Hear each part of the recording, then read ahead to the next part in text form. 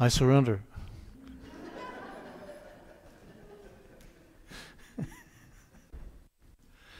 Good morning, everyone. Good morning. Time. When we think of time, we think of clocks ticking, alarm bells ringing, the sand draining from an hourglass, the sun setting and rising again the next day. We think back in our memories of the past and how far we've come. We dream of who or what or where we'll be in the future. We think of the history of civilization, country, humanity, our planet, and our ever-evolving and changing universe. Time travel. How about the movie Back to the Future? We think of what we've done and how much we have yet to do, and if only we had the time. We think of growing old. We contemplate death of our loved ones and ourselves. Do we really have a past and a future? Or just memories and aspirations of what was and potentially will be? Is it a real scientific phenomenon to be respected? Or just a fleeting delusion and construct of the human mind? Time is a trickster, and its biggest trick of all is making us think it's real. Okay, let's look at clock time. Everybody's pretty familiar with this, but any of you ever experienced a candle clock? Way before my time. Water clocks, hourglass, sundials, mechanical pendulum clocks, the modern sophistication of wristwatches, time zones, atomic clocks, and, of course, the iPhone. So that pretty much covers clock time, right? Okay, good. All right, what about space-time? Einstein's theory of relativity created a fundamental link between space and time. The universe can be viewed as having three dimensions: up, down, forward, backward, left, right, and in one time dimension. This four-dimensional space is referred to as the space-time continuum. And what about perceptual time? Our experience of life and time is often a very personal and subjective one. Two people might share the same moment, as in conversation, witness an event unfold, a concert, an opera, a movie, or undergo a similar incident like a car accident, yet have completely different interpretation and perception of it than the other person. Perceptual or psychological time is greatly affected by your mind's ability to stay present in the moment.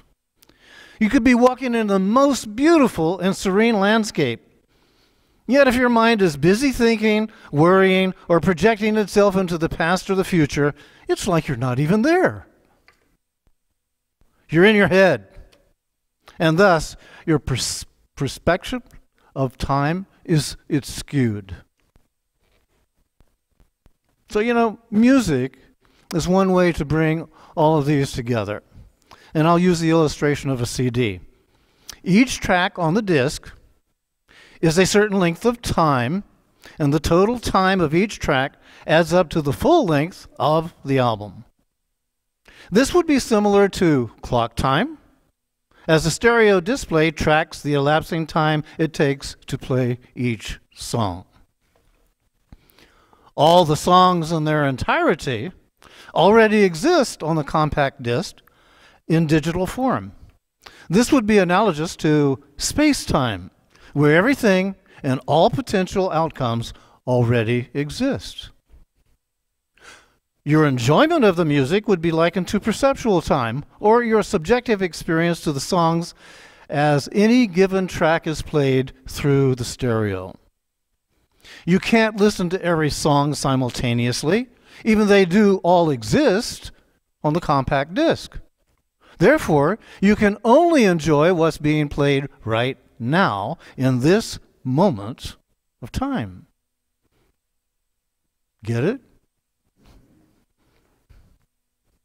You and I are essentially infinite choice makers.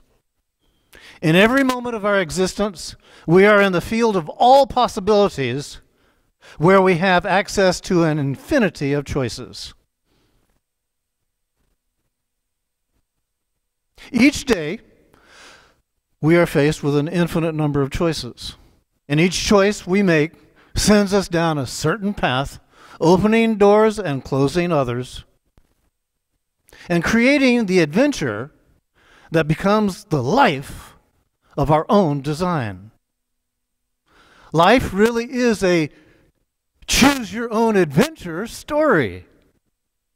Although there may be many outside influences vying for your attention, in the end, we are the ones that choose what we will become.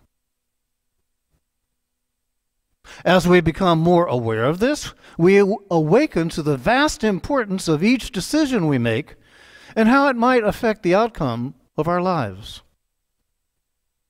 The past, present, and future all exist simultaneously as a potentiality or possibility. It's up to us through our creative observation to collapse the wave of probability of our life's potential into the particle of our life reality. This reduction can only happen in this precise moment of now. That's why the sages and mystics of all time refer to now as your only point of power. In other words, start thinking of your life as a role-playing video game. Say, what? Okay.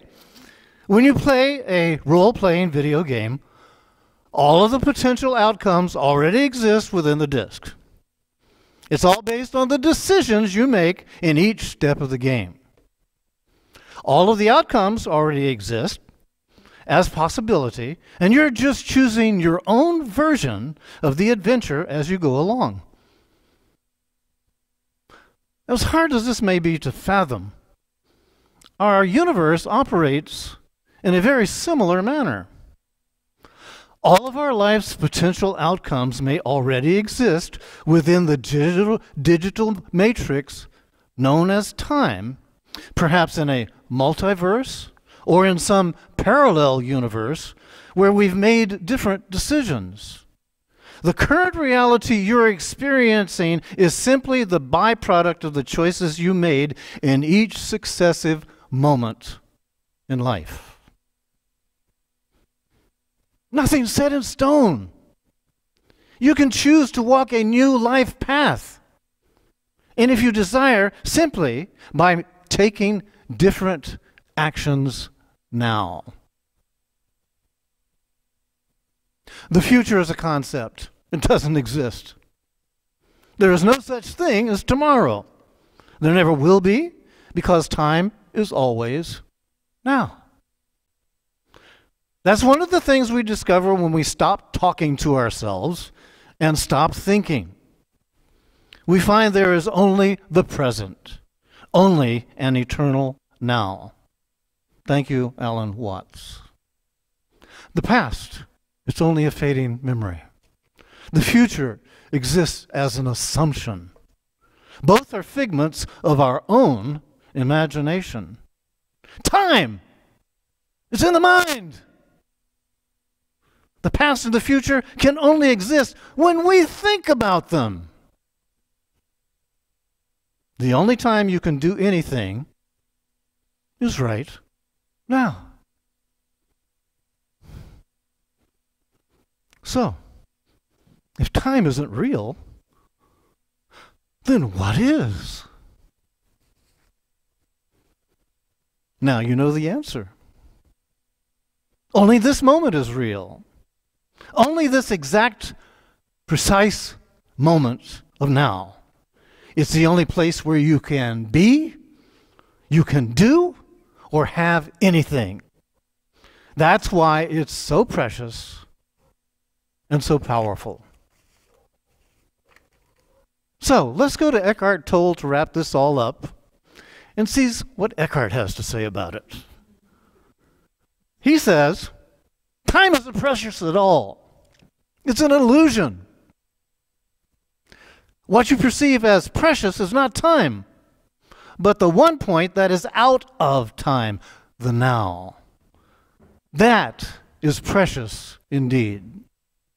The more you are focused on time, past or future, the more you miss the now, which is the most precious thing there is.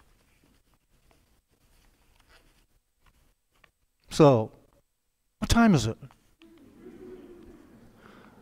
Thank you very much.